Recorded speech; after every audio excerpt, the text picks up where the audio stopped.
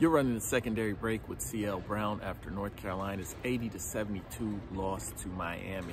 Now, they've already turned the lights off at the Smith Center, but it's about to be lights out on North Carolina's tournament hopes.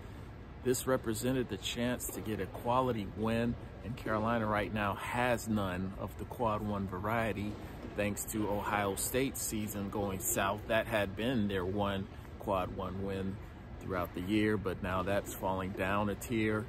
And Miami was a chance to kind of regain their footing after that 3-game losing streak, but they came up short. And the reason, 5 of 31 from three-point range, a new season low of just 16% shooting from three. This coming on the heels of Saturday's win over Clemson, where they made 15 three-pointers.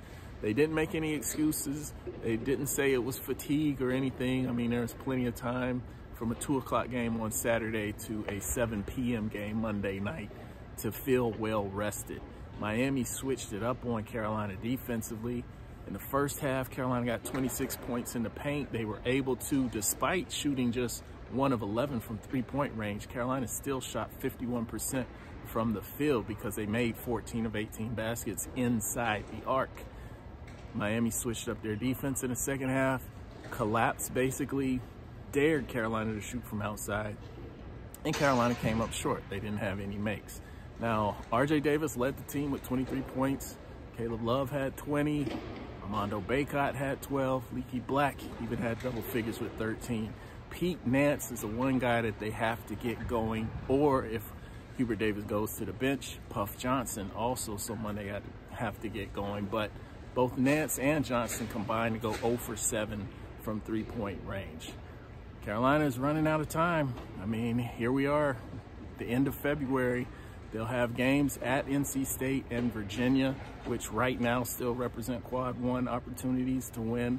And possibly Duke is right there at the line, 30-31 line, where the final regular season game could be a quad one opportunity. But as of right now, I'd probably say Carolina might be on the outside looking in of the NCAA tournament, and that's something we never probably thought was going to be possible, returning 4 starters from a team that reached the NCAA championship. But there's still time left to be played. That's what the player said after the game, even though Armando Bacot said he was, quote, stressed the hell out worrying about their NCAA tournament opportunities. But we will check back on Sunday when Carolina travels to NC State to see if they can come up with that win. That'll do it for the secondary break. Please click on those like buttons. If you're watching this on Instagram, please click on that subscribe button if you're watching me on YouTube.